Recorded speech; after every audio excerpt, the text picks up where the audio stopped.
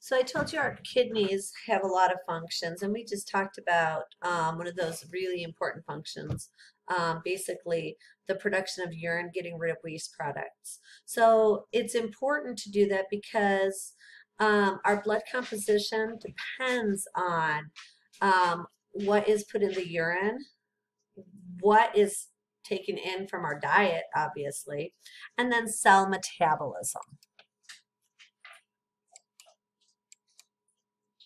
There we go. Oh, of course. Okay.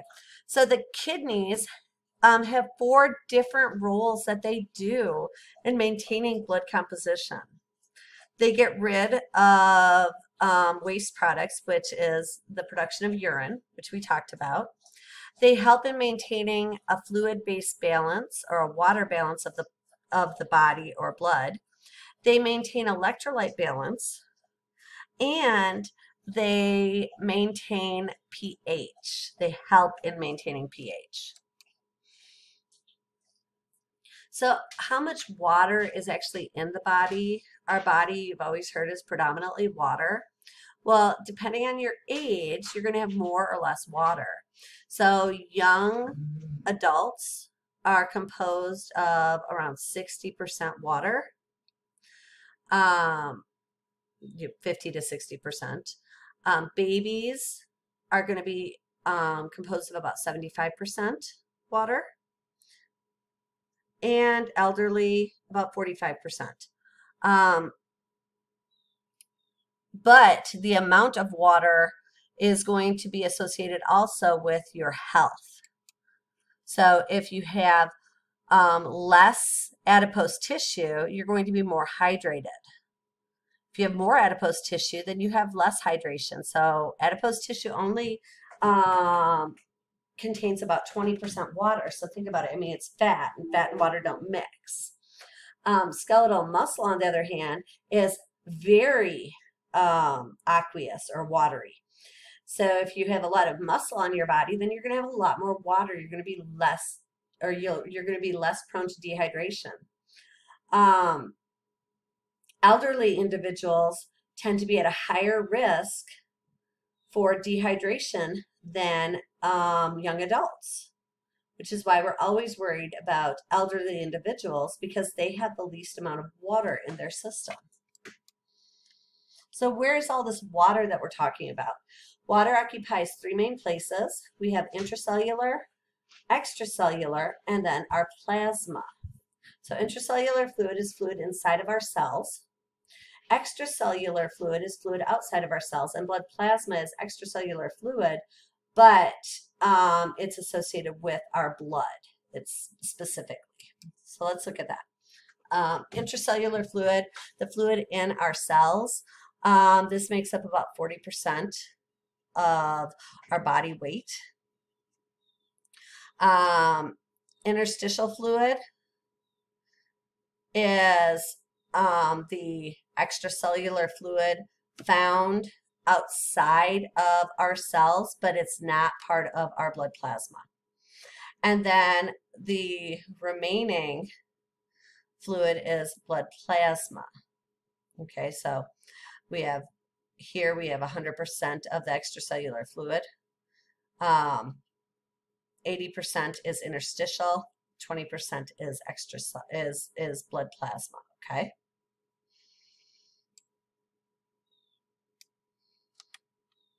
Oh, and I didn't mention, this makes up about 20% of the body weight.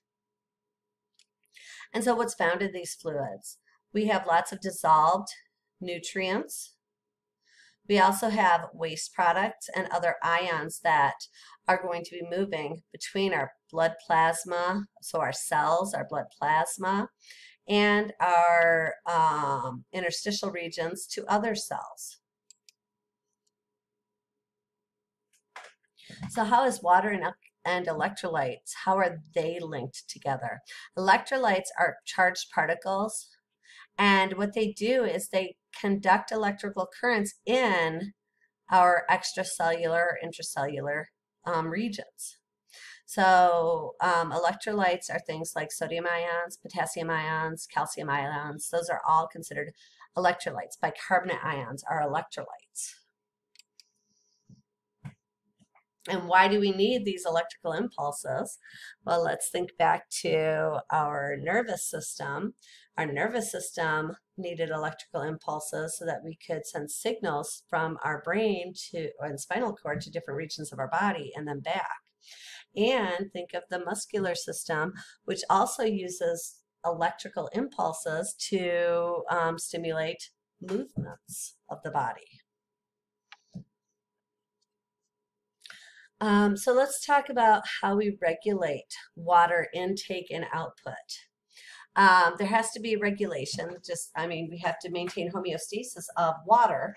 And so the amount of water that comes in general, is what we want to have equal the amount of water that is released to maintain normal hydration. We don't want too much or overhydration. We don't want underhydration.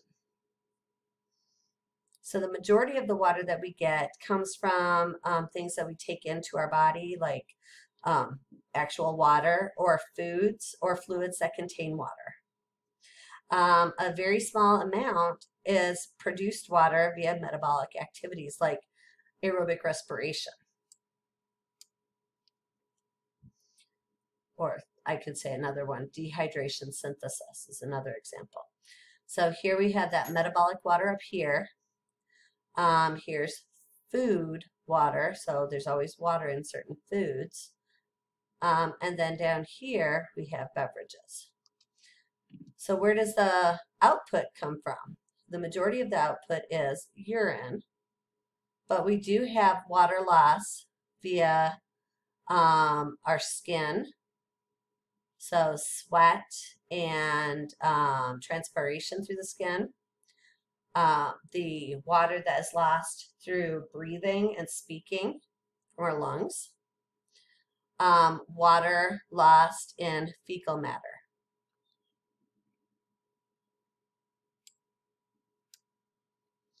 So how does this water balance work?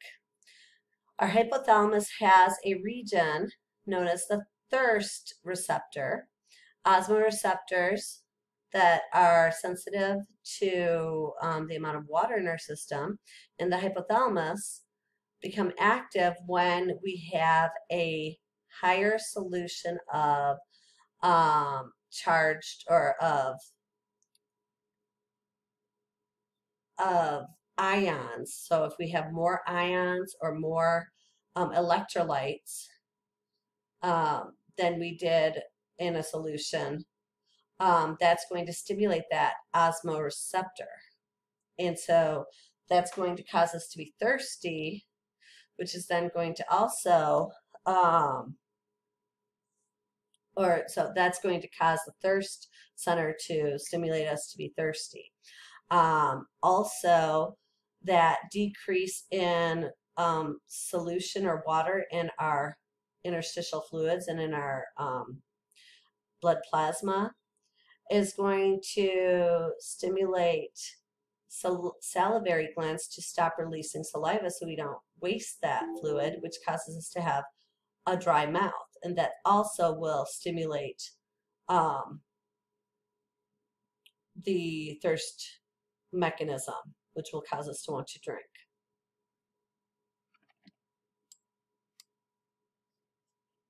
So we have insensible and sensible water loss. Insensible water loss is water loss that we cannot measure. So in general, you cannot measure the water that leaves through breathing and speaking. So that's from the lungs, as well as transpiration through the skin. Things that you can measure would be called sensible water loss. You can measure the amount of perspiration, fecal matter, and urine. The hypothalamus also stimulates our posterior pituitary gland to release antidiuretic hormone. Antidiuretic hormone is going to act on our kidneys, and it increases the amount of water reabsorption that we have. So this hormone increases water in a different mechanism. So instead of us drinking water, it increases the amount of water we reabsorb by producing little tiny structures called aquaporins. There we go. And then when we have different amount of electrolyte concentrations, that's going to stimulate movement of water from one environment to another. So if we have more electrolytes on one side of a membrane than on another side, water is going to move towards those electrolytes. So water always follows salt. Remember that.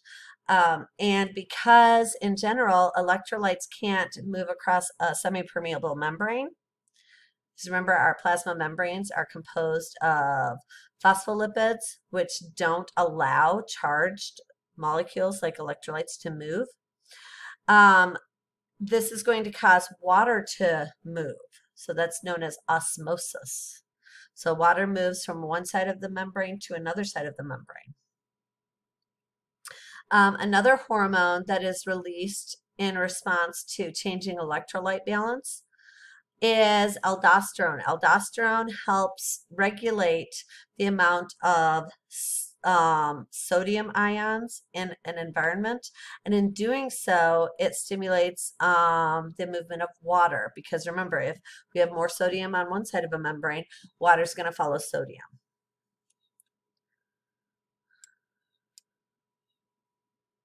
So another mechanism in maintaining water is the renin-angiotensin mechanism. So we talked about renin a short bit. I told you that renin is produced by your kidneys, and it helps to maintain, or it converts another protein into eventually angiotensin 2. Remember that at the beginning of the lecture? So renin, which is produced by our kidneys in response to low blood pressure, is going to be released. And in our blood plasma, we have these proteins called angiotensinogen proteins, which are inactive proteins that just kind of float around. Renin converts angiotensinogen into angiotensin, which is then converted in the lungs to angiotensin 2. And angiotensin 2 is a very strong vasoconstrictor, which causes our blood vessels to constrict. And it also triggers the release of more aldosterone, which stimulates more salt or sodium uptake.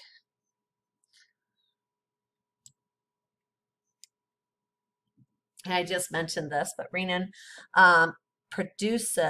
helps in the production of angiotensin 2. It converts angiotensinogen into angiotensin, which then is converted to angiotensin 2 in the lungs. And then angiotensin 2 causes vasoconstriction and increases aldosterone release. And this increases sodium uptake, which increases water uptake, and then vasoconstriction increases the pressure in our blood. And so this figure shows if we have low blood pressure, the hypothalamus osmoreceptors are going to respond. They're going to activate the posterior, or they are going to activate the thirst response. This is also going to stimulate the posterior pituitary. Hypothalamus will stimulate the posterior pituitary to release antidiuretic hormone. And this stimulates the production of more aquaporins and the collecting ducts, which then increase sodium, or I mean, not sodium, water reabsorption.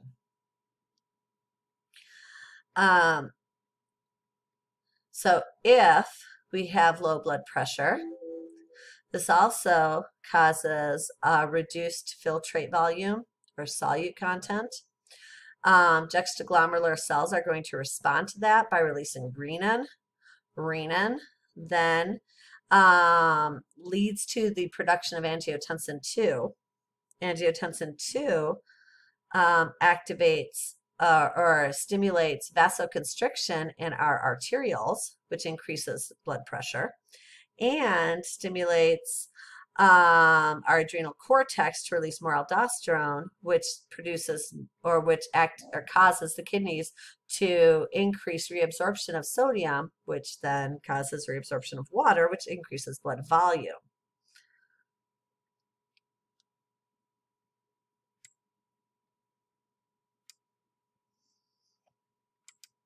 Hello. There we go.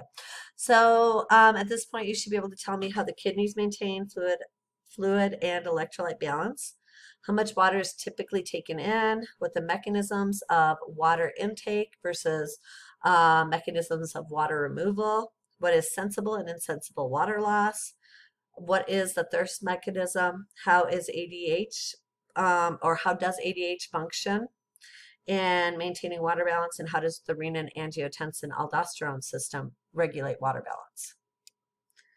I'm going to stop here and we'll get into the next video in just a few minutes. Bye.